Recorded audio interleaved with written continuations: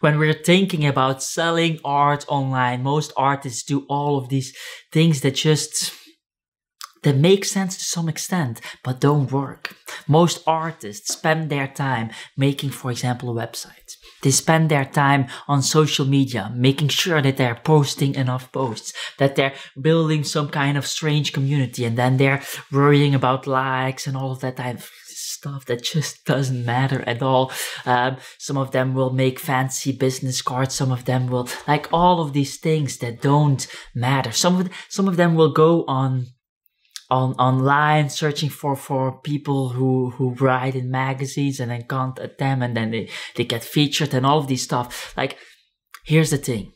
Most of these artists, 99% of them, they don't sell any art. None.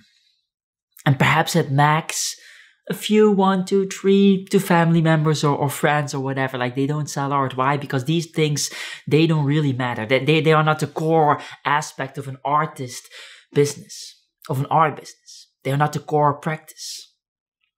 A fancy website is cool, you know? Like, having a great artist website is cool. It's good. It's an extra.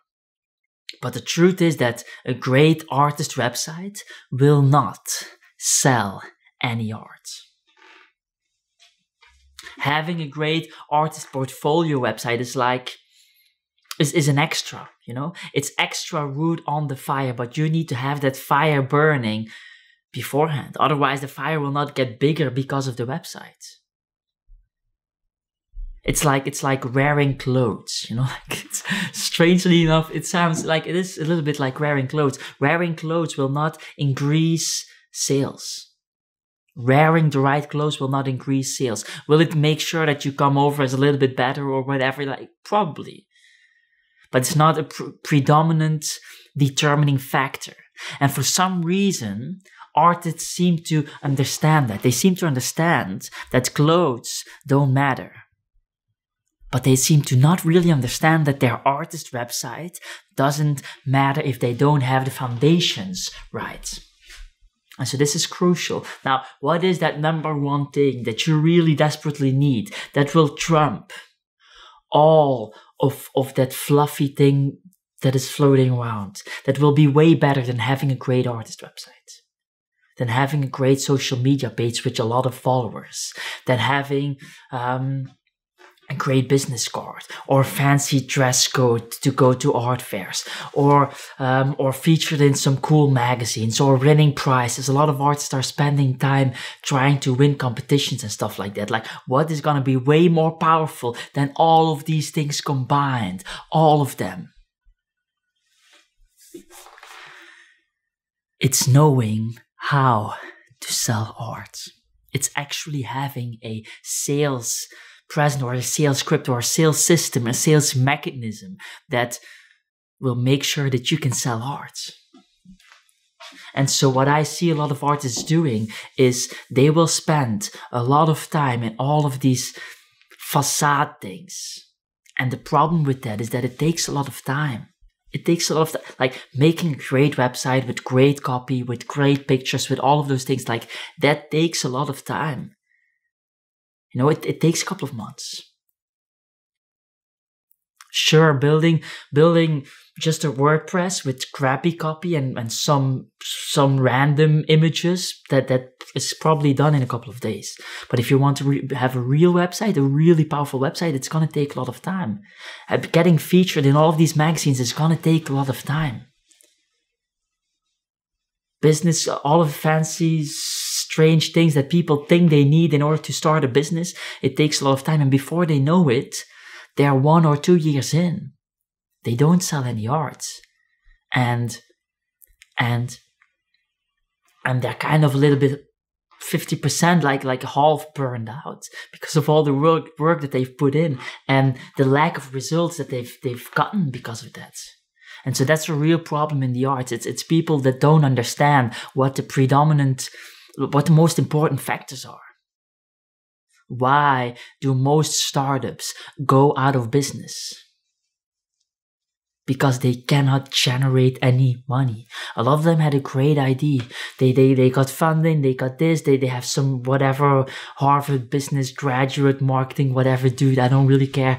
And because they cannot sell, they lose. Being able to make sales is just one of the main things. As an artist, you should be focusing on 2 things: making art and selling art. That's it. All the rest is extra.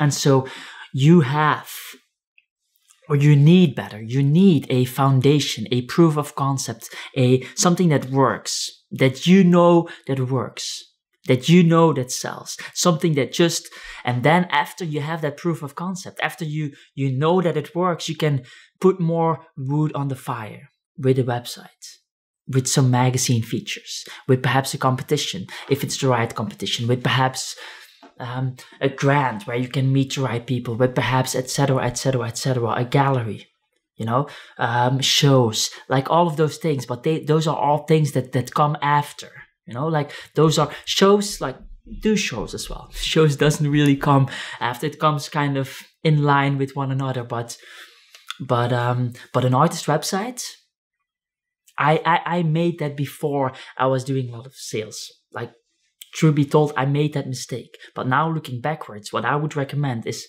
don't go for a website. Don't make an artist website just because you want one. Just because you want to flex, like show off that you're an artist. This is pretending.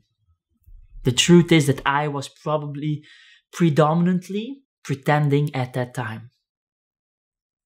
And I was not focusing on the right strategies, which were making sure that I knew how to approach collectors, how to build a list of collectors that would like my art, how to interact with them, how to make that sale, how to etc., etc., etc. And so my name is Dries Ketels. I want to help you out with this channel and explain some stuff about the business side of the arts, explanations that I didn't got when I started out.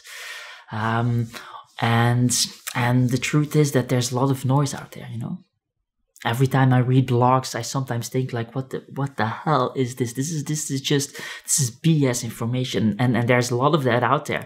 And so it's difficult, or at least it was for me very difficult to know which information is true and which information is not true.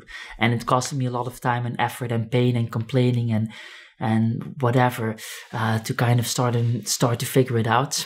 And so I hope you don't make those same mistakes. If you want to know more about selling art, make sure you check out one of my videos. I have a lot of videos on selling art, and I hope they help as well. And I hope to see you again. Hope to see you again, please. Someday online. Ciao, ciao.